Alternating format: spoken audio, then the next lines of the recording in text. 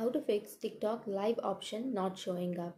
So if you're facing a problem with TikTok live option, then first of all, open up your TikTok application. And then now you can simply go for the bottom middle, which has that plus icon. And here you will have an option of camera, templates, and then on the right side you will have an option of live. But in some accounts or in some person's account, you will not find that live option. There is a reason behind that. You can simply go to your profile, which is on the bottom right, and you need to check your followers.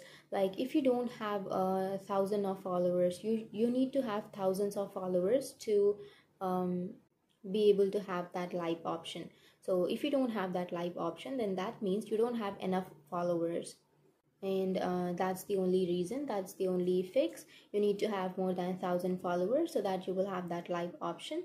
But if that is not the case, if you have more than thousands of followers and if you don't have that live option, then you can simply remove that, and you can go to your Play Store and make sure to update your application, because sometimes you may have recently gotten those followers, like you may have recently got thousands of followers, so you need to update your application so TikTok knows that, and TikTok will give you that option.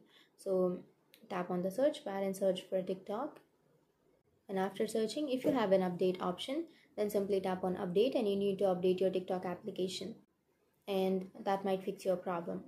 So that's it, that's the only fix. And if you have any questions, feel free to comment below. Thanks for watching.